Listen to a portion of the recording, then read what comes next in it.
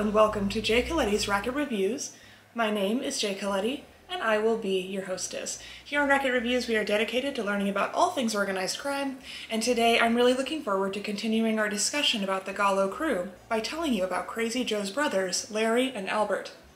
Despite Crazy Joe being the most famous of the brothers, Larry was actually the brains and leader of the crew for many years before he passed away, and Albert, well, there's just plenty to say about him.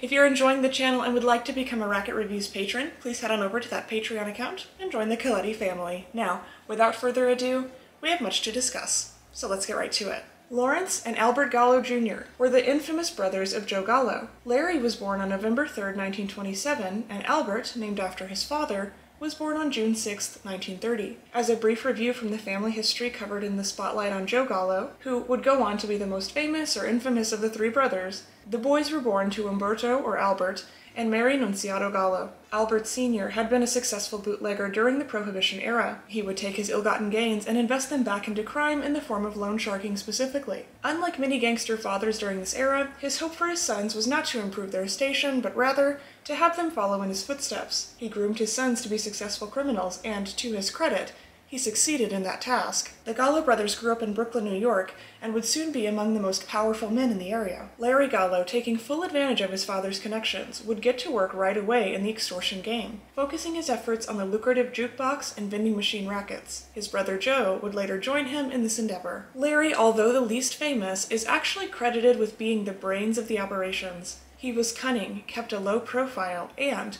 when the Gallo Crew really came into existence, he was the leader. Although many do give credit to Joe Gallo as the leader, and he would be later on. If we were going to make a cinematic comparison, Larry Gallo was the Michael Corleone, and Joe Gallo was more like the Sonny. However, that's not to say that their younger brother Albert was necessarily like Fredo, although that's not to say that he was unlike Fredo. Albert Jr. was reported early on as being weak-willed, so in a sense I suppose he would have been the Fredo of his family, although later he would outgrow and outsmart that unfortunate positioning. We'll talk more about Albert a bit later. Back to Larry, he had major holdings in the Brooklyn jukebox rackets, and by the mid-1940s, Joe was on board. It was extremely helpful for Larry to have his brother working as his confidant and co-conspirator, as well as his unhinged muscle. They created a jukebox vending machine owners association to better control that racket. They also, with the help of associates Vincent Amalfitano, Ernest Zundel, and Joe DeGrandis, worked their way into positions of authority in the Teamsters Local number 266. It was in part because of their success at extorting money from Brooklyn vending and jukebox machine operators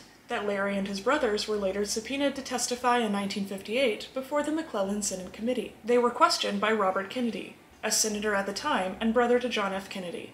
RFK would later go on to be the U.S. Attorney General. During Kennedy's line of questioning, all the brothers would plead the Fifth Amendment and refuse to engage with his questions. Larry, and Albert as well, took a much more low-key approach to questioning than their brother Joe did, who made a spectacle of himself during the hearings. And you can hear more about that on the previous episode about Joe Gallo. A lot of this is going to be review since they were brothers. Larry, as you could always count on him to do, kept a cool head under pressure and remained as far from center stage as possible. The Gallo brothers had previously caught the attention of Joe Profaci, head of what is now the Colombo family. This was through their connection with the Profaci-affiliated Harry Fontana crew. Both Larry and Joey became made members of the Profaci family. Albert actually remained an associate and was never given an offer to be a made man with the Colombo family. And it wouldn't take long before these brothers, upon seeing the unrest created by Profaci's greed, would take the opportunity to make a move to take control of the family themselves. Their confidence in their ability to do that really began with the murder of Albert Anastasia. The murder many believe was carried out by Joe Gallo, and some sources contend that his brother Albert participated as well. Some sources do claim that all three brothers were involved in the Anastasia murder.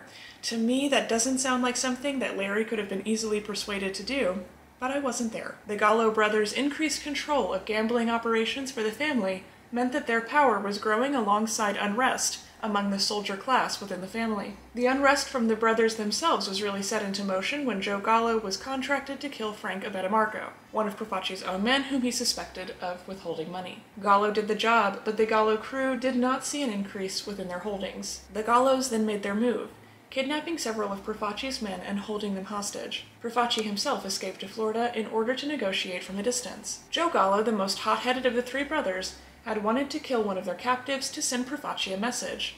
Albert, and specifically Larry, felt that Joe was being too rash. They sent him out west for a vacation and released the hostages in order to open up talks with Profaci. Larry, the leader of the Gallo brothers, was perhaps too clever by half with this decision. Profaci never had any intention of negotiating with the brothers. We broke down this war in detail in the previous episode, but just as a reminder, one of Gallo's top men, Joseph Gioeli, would be murdered on a fishing trip with some of Profaci's men. Well, he disappeared and then a dead fish was sent to the Gallos. I suppose we don't know that he was murdered. Larry Gallo, whose murder had been ordered the same day as Gioeli's, August 20th, 1961, would be duped into meeting with some of Profaci's men at the Sahara Club. This would result in an attempted murder by strangulation by a young Carmine Persico and Salvatore D'Ambrosio. Fortunately for Larry, law enforcement agents happened to see his feet sticking out from behind the bar and intervened. This is the moment that inspired the scene of the attempted murder of Frank Pentangeli by the Risotto brothers in The Godfather 2, the best sequel of all time, and I'm not willing to debate this in the comments with you. It was because of this flip that Persico, previously aligned with the Gallo rebellion, first earned his nickname the Snake after he attempted to take out Larry. It's probably a good thing for Persico and D'Ambrosio that it was Larry who they failed to eliminate instead of his more temperamental little brother. Later in 1961, Persico was actually indicted for the attempted murder of Larry Gallo, but Gallo, true to his nature and loyal to the tradition of Omerta, would refuse to testify against him, and the charges were dropped. This war went on to encompass 9 murders and 3 disappearances, the majority of which was carried on the Gallo brothers' shoulders. They were the ones who were losing. By the end of 1961, Joe Gallo was imprisoned for 7 to 14 years for extortion. This meant that all decisions for the crew were placed completely in the hands of Larry and the less than strong-willed Albert. In a strange tangential point about Larry and Albert, while Joe was imprisoned in February of 1962, they, along with 4 of their men, were going back to their headquarters following lunch when they noticed an apartment building was on fire. They sprang into action and wound up saving the lives of 6 small children. While Larry was being treated for smoke inhalation, Albert told the press, "With our crummy luck, I suppose we'll be arrested for putting out a fire without a license." Far from it, actually. They were briefly treated as heroes and celebrated in the press. One of the children's mothers said of them, "They are good boys, God bless them." Even the fire chief, Alexander Stetter, had to give them some props, saying, "They did a good job. When we got there, they had taken care of everything.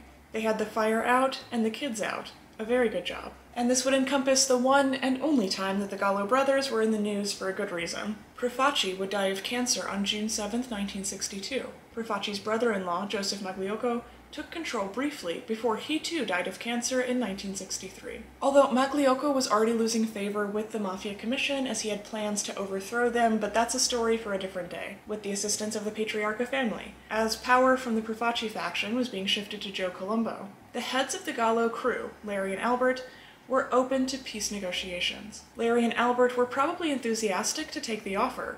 Although the Gallo crew did successfully weaken, distract, and occasionally win a few battles against the Profaci faction, they were losing men left and right, and the brothers knew that this war was not sustainable. They reached a peace agreement in 1963 without any input from Joe. In 1965, Larry and Albert would both be sentenced to 6 months behind bars after pleading guilty to misdemeanor assault. Later, they would apparently be recruited to help ease race relations in Brooklyn in 1966, with less than ideal results given the horrible race relations that continued in the city through the 1960s and into the 1970s. Albert Gallo would be indicted in 1967 for coercion in illegal gambling operations. Other than this, the Gallo crew and the Colombo family operated in peace through the end of the 1960s and into the beginning of the 1970s. Complications began when Larry Gallo died of cancer in May of 1968, and Joe Gallo was officially made the leader of the crew while he was still wrapping up his sentence. Joseph Colombo had created several potential enemies in his career,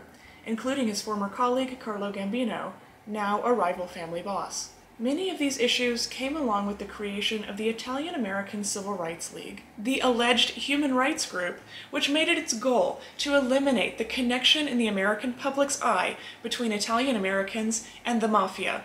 This entire operation, of course, is ironic because it was run by a Mafia boss. Anyway, it's important to keep in mind that Colombo had many enemies, but for our purposes today, we should note that Joe Gallo was released from prison in 1971. He was furious that his crew had come to a peace agreement with the Colombos while he was put away. Joe Gallo, now in control of his crew, would spiral the family back into a war known as the Second Colombo War. Joe Colombo was shot in an attempted murder later that year that left him paralyzed for the rest of his life. The war would wrap up on April 7, 1972, when Joe Gallo was murdered while celebrating his birthday at Umberto's Clam House. The deaths of both Larry and Joe Gallo left the crew in a strange position. By virtue of his name only, it seems to be implied by several sources, Albert Gallo was made into the boss of the crew. One man who had seemed like a good choice as successor, but would submit to the decision to place Albert Gallo as leader, was John Cutrone, a man who had been loyal to both Larry and Joe throughout their time leading the Gallo Crew. We'll come back to Cutrone soon. Albert would prove to be a less than competent leader. He would attempt to have Carmine Persico's brother Alphonse, an eventual Colombo family underboss Gennaro Langella, murdered after finding out that they would be having a meeting together at the Neapolitan Noodle restaurant in Manhattan. To take these men out, Gallo commissioned Las Vegas hitmen who would completely botch the assignment. Instead of killing their targets, the hitmen shot 4 innocent civilians, killing 2 of them, leaving Persico and Langella to escape unharmed. This failure, along with the fact that the crew was losing money under Albert Gallo, created unrest within the ranks, especially from Cutrone and those who had hoped to see him become the next crew captain. Cutrone and the men loyal to him would leave the Gallo Crew to place themselves under the authority of the Colombo family proper in 1974. It should be stated again that Cutrone was a loyalist to both Larry and Joe Gallo. It took a lot for him to betray the Gallo family name, but Albert, it seemed, pushed him over the edge. After this, the year was filled with murders and attempted murders as the Cutrone and the Gallo factions began fighting one another. The first shots were fired from Gallo's side, as they had spied on and attempted to shoot 2 Cutrone loyalists, Jerry Basciano and Sammy Zarelbaum. They were both injured but survived. In August, Steve Cirillo, a Gallo loyalist, was shot and killed at a charity benefit in a Brooklyn synagogue. Then, in September, a sniper shot and seriously injured, although did not kill, perhaps one of the most loyal to the Gallo family, Frank Iliano, a childhood friend of Joey's, now serving as Albert Gallo's right-hand man. The constant conflict, always connected to the Gallo Crew within the Colombo family, led to the Mafia Commission finally stepping in to put a stop to it during this bloody 1974 year. The Commission plucked the Gallo Crew from the Colombo family and placed them instead beneath the leadership of Genovese capo Vincent Gigante, which I believe marks the first and only time that a crew was plucked from one family by the Commission and placed under the authority of another, but if you have another example, please let me know in the comments. I just can't think of another time that this has happened. Additionally, the Gallo Crew was made to submit to a peace agreement with the Cutrone Crew. Despite this agreement, tensions between the two factions continued. In February of 1976, one of Gallo's men, Stephen Borriello, was shot and wounded by sniper fire while at the Gallo headquarters. This was obviously the work of the Cutrone Crew,